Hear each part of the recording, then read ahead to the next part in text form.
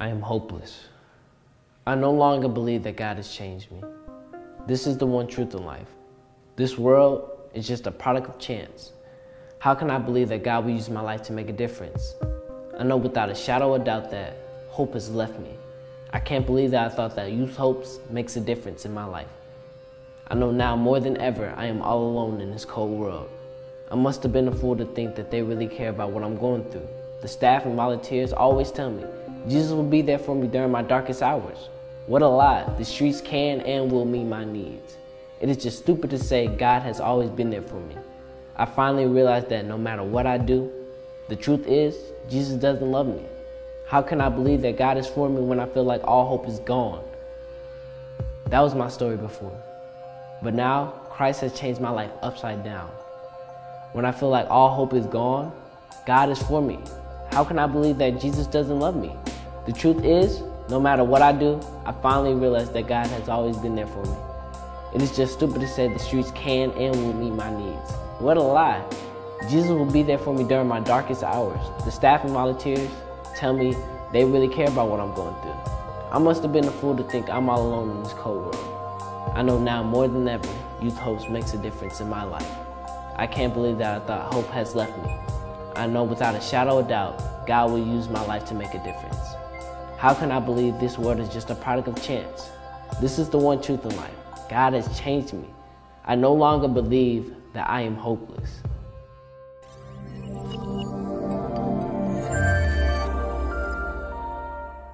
I hope you enjoyed D. Mays in the Upside Down video that we just watched. He's a neat young man, and every time I've watched that, I am touched by the fact that in Dee's life and a lot of lives of the youth at YouthHope, their life can be so upside down in this world, but with the power of God, it turns around and it goes back up, and it really brings us to the time we're in right now. Everything seems upside down. It seems surreal. I know many of you are suffering at home. I know many are lonely. We have relatives that are really isolated and lonely, and we're glad to be here with you tonight as a friends and family of YouthHope to say God's got this. God's not surprised. Sarah and I have talked about this. He's not surprised by what's happened or what's going on. In fact, out of all the experts we're hearing from right now, he's the only one that knows when this will end, how it will end, and how we'll end in it. But we also know we're victorious in Christ Jesus, that he's got this in our lives already. So I just want to tell you that, a word of encouragement, and tell you we're really, really excited to have you together tonight for our stay-at-home banquet. Yes, we are. And this is different. Like everything is different in our world right now. But we like this new different. It's good to have you join us in our home. This is our kitchen table, and just to kind of have a conversation with you to see what's happening at YouthHope and what you have been able to do in this past year and what's going to continue to happen. I know one thing that's different that does make me sad, and that's a real thing, is not being able to connect with people face to face. I love the banquet every year. We've had over 30 banquets, and that's my one time. You know, Mark gets to talk to people on the phone and be in his office, and people stop by, and the banquet's the one time that I get to see you face to face. So yeah, I'm sad about that, but like I said, this is just a different way to do a banquet this year. So welcome. We're excited. You are going to hear tonight some amazing things our staff are doing in this opportune time to reach kids and teens while they're captive at home. And they have taken full advantage of that. We are thriving at YouthHope. We're going to go into now what you've accomplished with us this last year and what we typically do during the school year and during the summer, but we can't do all typical things now. Then you're going to hear about the new things we're doing. And together, we're going to reach a lot of kids and teens for Christ right now and throughout this year.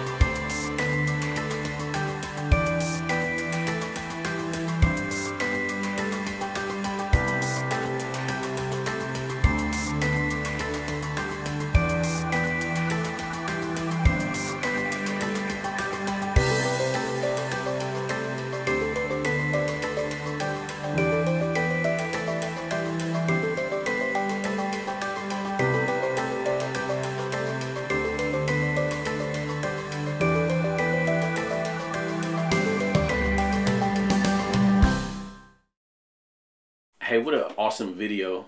Because of you, you can see the tremendous amount of impact. So many different screenshots of the activities and the smiles and staff interaction and all the different great things that are a result of you partnering with us with your resources and your time and your energy. So thank you for that. My name is Chris Britton. I'm the creative arts director for Youth Hope, and I'm sitting here in this empty office and it's very quiet. It's only my voice that's echoing through the walls, and as you can see through the video, as you saw through the video, it's usually full of life and full of activity. Next, I want to introduce you to one of our spectacular staff members. Her name is Camila. She came on last summer as a camp assistant director. She was a graduate from Illinois State University, and she came on with a full heart of joy, wanting to serve our students. And what we didn't know what God was going to do was just change her whole heart, and so much so that she came on staff in the fall and began working with our teen girls at our Moline Youth Center. So next, you're going to hear more of Camila's heart, some things that God has done through her, and you'll also hear from a student that she's continued to mentor named Kiki.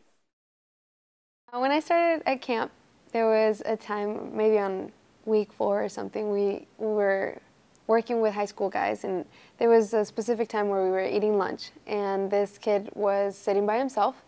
And so I sat with him, took some time, and just talked to him about what was going on. And through that, he was able to open up his heart to what was going on. And he asked me questions that felt like a movie. He was asking me, is my sin too much for God to forgive me? And how could God really love me the way you guys are saying that he does? And I was able to share the gospel with him and kind of reaffirm that all of that is true. And through that relationship of talking to him, he was able to receive Jesus.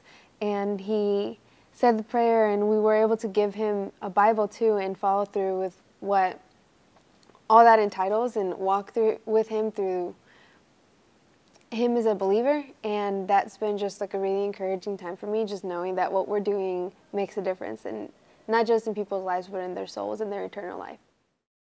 When I first started working with Kiki, it was over the summer, and what at first was just Girls High School Week turned out to be one-on-one relationship with a student that I've seen grow so much.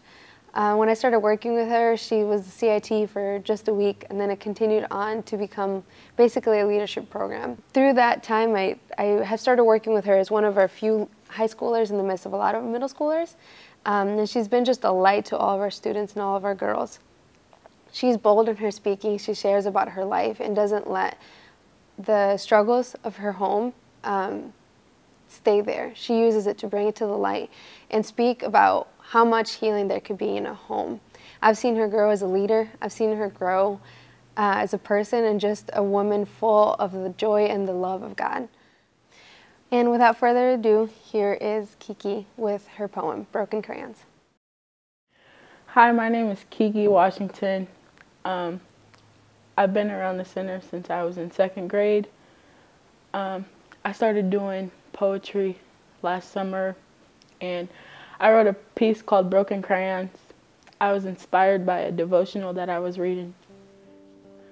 Some days I feel lost and broken, trapped inside a small box, feeling useless, unable to breathe, useless because all of my pain, useless because all of my mistakes. While most mornings paint yellows on top of sky blue, regrets and depression seems to drag out the blacks and grays of the day. That's when life seems dark and dull, and I feel like an outcast, too often pushed to the side, used and mistreated, and broken. Imagine being a crayon, used to create not so beautiful pictures. Too much violet violence mixed with scarlet silence, wore out and forgotten. Shoved into an old box, waiting to be replaced in this throwaway kind of society where being broken means you can't be fixed. It wasn't until I experienced God's grace, I cried out. Broken crayons still color, right? God, can broken crayons still color bright? One night, I realized that my brokenness doesn't define me. God paints my portrait through what I'm called to do. I know I stand tall, a masterpiece of brokenness. It gives me strength to shine brighter. God is always able to take my brokenness and create a masterpiece. Grace shines across my face, making my broken into a crayon called beautiful. God, let me be your masterpiece. I love hearing the stories of our students and some of our staff like Camila, because my story and my journey with my faith started here at Youth Hope. I remember as a student going through the teen programs and being a CIT and being a camp counselor, and then coming back and joining full time. Well, one of my best friends, Joe Woods, his life was impacted the same as mine, and his journey here at Youth Hope has been awesome as he's been able to come back and continue to serve. Now, I'm going to let him share a bit of his story now. I grew up with my two brothers and my sister, living with my mom. And from what I could tell, she was doing the best that she could. And we always had a nice home. We always lived pretty good is what I thought. And the crazy thing is there's all these things missing, like food in the fridge, whether it would be gas and light on. Those type of things would be a regular occurrence in our household. And it wasn't until I got older that I realized that some things were a little bit off. I remember talking one day out loud in the street and said, "Hey, I got $3 and $2 in food stamps," with a smile on my face. And my brother was right next to me. He pulls me over to the side and he says, "Joe, that's not something you should be proud of." And I didn't quite understand what he was talking about at the time. And we began to just go to church Sundays, Sunday school. Like, it was an occurrence that we did this all the time. We'd go to church religiously, and it was a requirement, whether I'm going with my mom's mom or my dad's mom, we go to church. And while we're going to church, I'm hearing about Jesus and stuff like this, but I really wasn't getting Jesus, I didn't think. But at the whole time, I believed in God, I believed in Jesus. And one day in my life, I get in trouble. And around this time, my sister finds this place called Christian Friendliness that she starts to attend. So my mom has a good idea in her head. She says, "Joe, you're going to join your sister and go to Christian Friendliness." I thought to myself, that sounds like a weird name, but okay, I'll go. So when I get there, I find out the kids call it CF, which I'm like, okay, this sounds a lot better to me as a student going there. And it was just great to see, like, all the people that were coming there, and like from different backgrounds. And from what I could tell, it was sort of like they all were there for something. I'm there for something. I don't know what yet, but I'm there. And the youth director at the time gives a message, and I'm like, huh, talking about me? You're talking to me at this time. And for me, that moment, I'm like, all right, God, I'm listening. And so week after week goes by, and sooner or later, the Moline Center opens up, and they start picking me up and driving me here to the Moline Center because I already lived in Moline, so it was beneficial for me to come up here. And that day I said, you know what?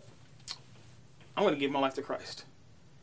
And so after we watched this video, I ended up giving my life to Christ. And if you listen to Mark Drake ever tell a story about Moline Center and somebody who ever gave their life to Christ, he's talking about me as being the first person to do it in this room that we're standing in right now, we're recording in.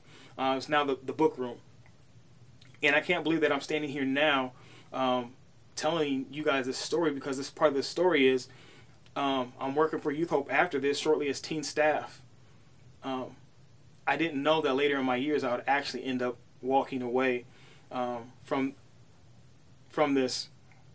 And when I walked away, I made some bad moral choices, and it affected me to the point to where I didn't know if I'd ever come back to Youth Hope, or the point that I'd ever come back into the church doors, or to the point that I'd ever turn to God.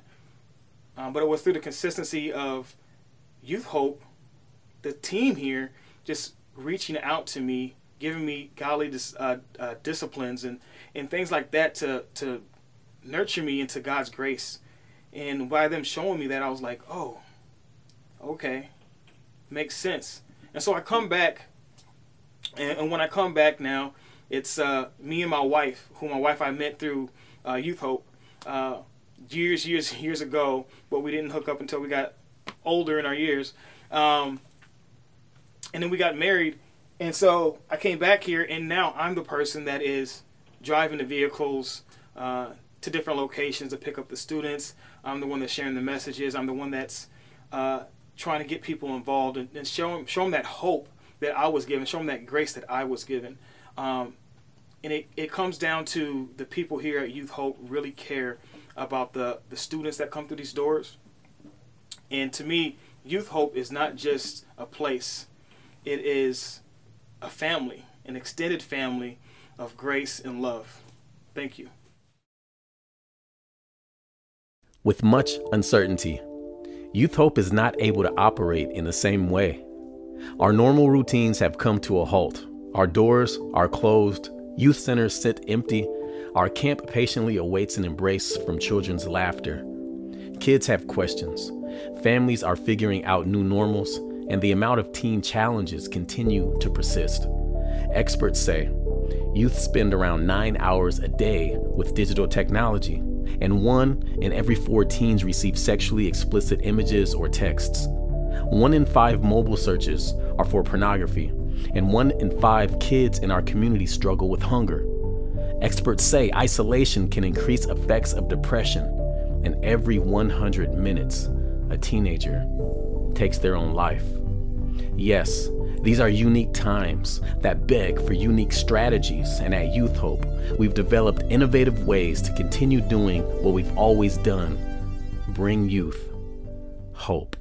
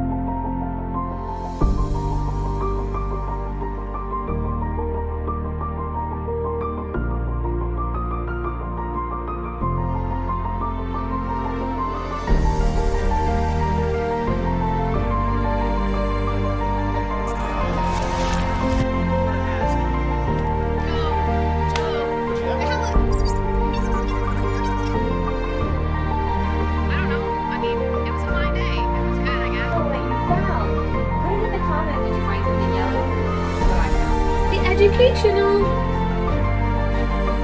We've been missing you guys so much. Guys, you're never gonna believe it. Not wanting anyone to perish, but everyone's.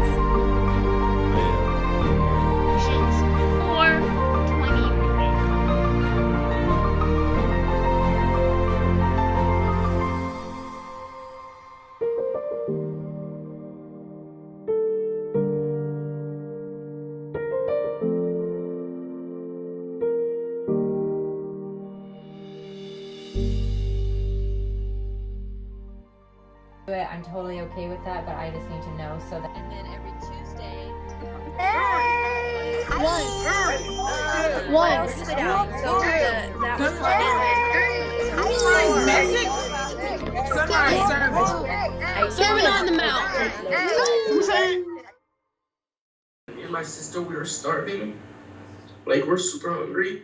And I called Kevin.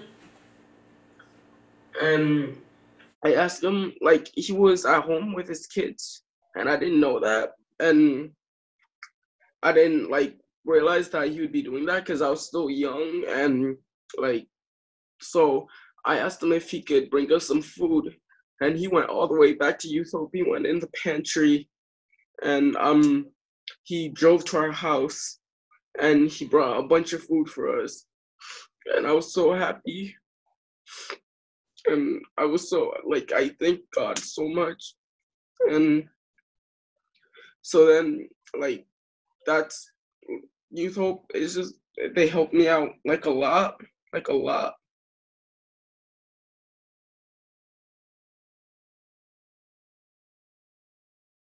My sister's 2 years older than me, so she was in third grade. I was in first grade, she was in third grade, and she started going to Youth Hope, and I wanted to go too. And I especially wanted to go when she went to camp. I started going, and around like fourth or fifth grade, I went to camp, and it was everything I expected and more. I went ziplining for the first time. Uh, a lot of embarrassing things happened there, but it's all part of the learning process. Now when I go there, I'm a cool kid. I know the place well. I'm like, I'm an OG. Then a couple years later, Jeremy came along, and he helped me through like a lot of my middle school problems. Like I'm not gonna say anything in specific, but he helped me a lot, and that meant a lot to me, that I could have like kind of a father figure, because I don't have like a father that I live with that's like there for me. So he was like kind of a father figure, and he really helped me out. And I think my mom really appreciated that, like especially. And so I think if Youth Hope wasn't like in my life, I don't know where I'd be right now. I don't know if I'd be like getting A's and B's in class, or if I'd have the friends I have right now, or like I don't know. So yeah, Youth Hope has helped me like get my life on track whenever it went off track, and yeah. Hello, my name is Jeremy Wernley. I'm a youth specialist for Youth Hope. I've been leading the youth program at the Moline Center for 3 years now. Suleiman was one of the first young men that I got to have a relationship with that really went beyond the four walls of Youth Hope. About 3 months in, I remember the first time I took him out to get some food. We're sitting outside the restaurant at their picnic table area, just looking onto the beautiful avenue of the cities, and just talking about life. And eventually we started talking about God. And I remember, and in my mind I was trying to think of the right way to share these things about God that a child can understand. Probably many of you can relate to that, especially parents. And he started replying in a way that I realized I did not need to do that. When we just started having a great conversation about God, and the wisdom and knowledge that was in him was blowing me away. And I learned so much, and we were able to learn and grow together. And that's how it is with Youth Hope. It's relationships, and we learn and grow together. But Youth Hope facilitated this relationship. I wouldn't even know this young man if had I not became a youth specialist. Listening to his story makes me realize, man, my last 3 years have mattered and meant something to someone. And even if it was just that one person, that was enough to make it all worth it. All the late nights, all the things that you go through, the hard work, it matters. And I know it's not just one life, it's many lives. So I've gotten to partner with Youth Hope, and I hope that you choose to partner with Youth Hope as well. There's many ways to do that, and perhaps you already are.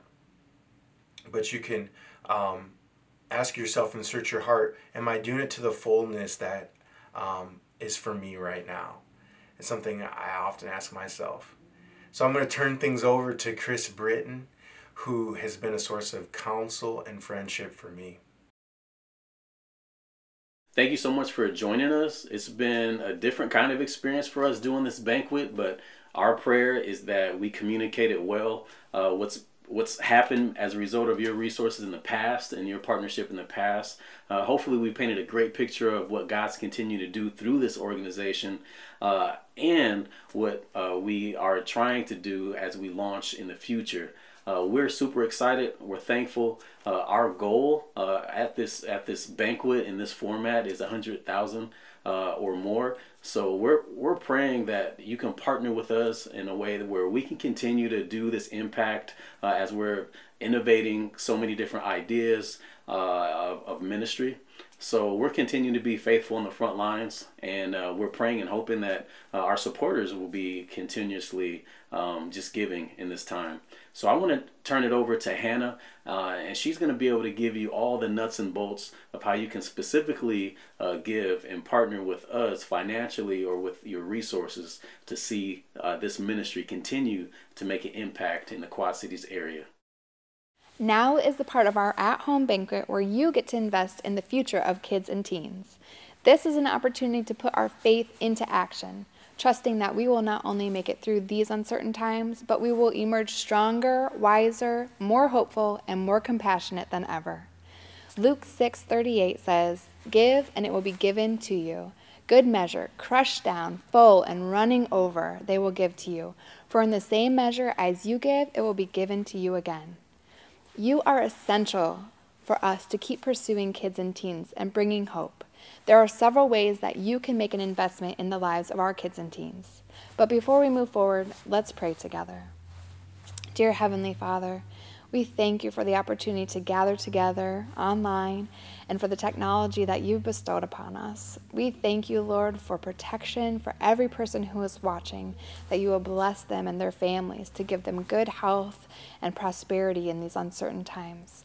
We thank you for everything that you're doing through Youth Hope and for every single kid and teen that comes through our doors.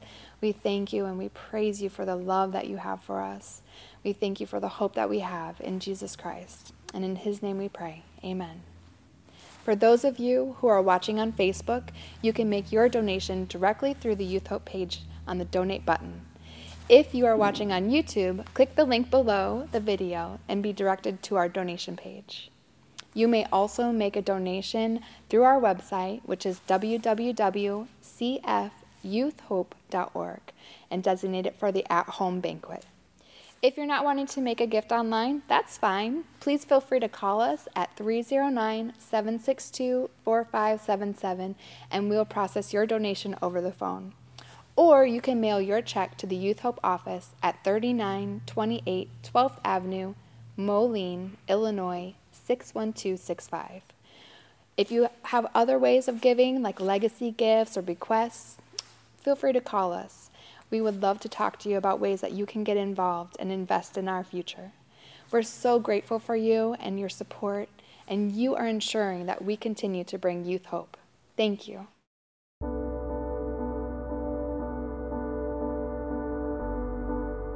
Thank you so much for joining us for our first ever at-home banquet. At a typical banquet, you would be dismissed now.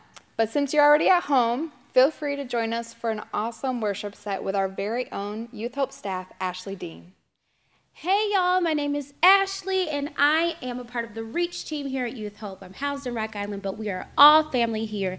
I am coming because I'm here to sing for you, and not just sing for you, but more so worship with you. In the midst of all that we're experiencing, the chaos, the turmoil, the uncertainty about what is to come, I think it's best for us to shift our focus to God and ask him to meet us in this place again. We need his presence, right? And the joy of the Lord is our strength. He will help us to get through. So this is Here Again by Elevation Worship. Join me in worship.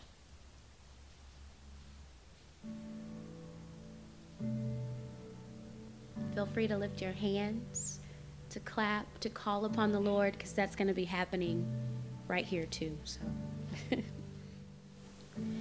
can't go back to the beginning. Can't control what tomorrow will bring. But I know here in the middle is the place where you promised to be.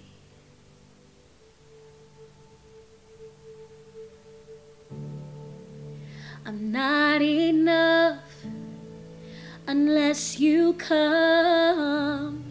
Will you meet me here again? 'Cause all I want is all you are. Will you meet me here again? Father, we need you. We need your presence. In your presence is the fullness of joy, and your right hand are pleasures forevermore. God, we need you. As I walk now through the valley, let your love rise above every fear. Like the sun shaping the shadows, in my weakness your glory appears.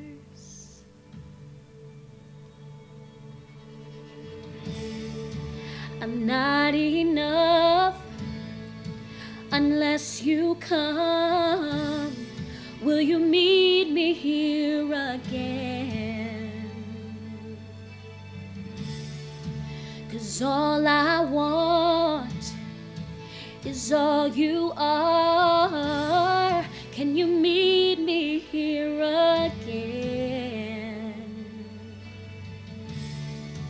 I'm not enough unless you come. Will you meet me here again? 'Cause all I want is all you are. Will you meet me here again? Oh God, we need your presence. Fill this room. Fill the room of our hearts, God, the room of our minds. Let your presence just overtake us. God, we thank you for being mindful of us even in this time. God, you're wonderful. You're worthy, God. Yeah. Not for a minute was I forsaken. The Lord is in this place. The Lord is in this place. Come, Holy Spirit, dry bones awaken. The Lord is in this place. The Lord is in this place. Not for a minute was I forsaken. The Lord is in this place. The Lord is in this place. Come, Holy Spirit, dry bones awaken. The Lord is in this place. The Lord is in this place. Not for a minute were we forsaken. The Lord is in this place. The Lord is in this place. Come, Holy Spirit, dry bones awaken. The Lord is in this place. The Lord is in this place.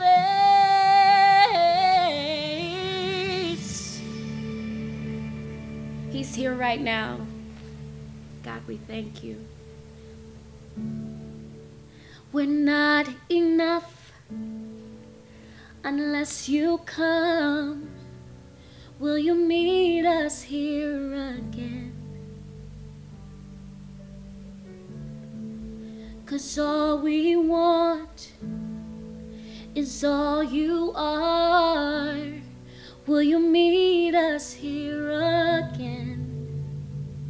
Oh, we're not enough unless you come.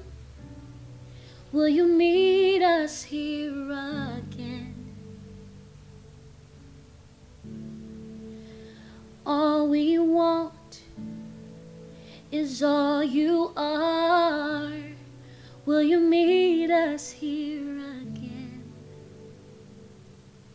Know that you're not forsaken in this time, that He is mindful of you, that God is mindful of His children, and He will never leave us nor forsake us. He is here right now. Continue to seek Him, and I pray that His love surrounds you and that the peace of God overtake you in this time.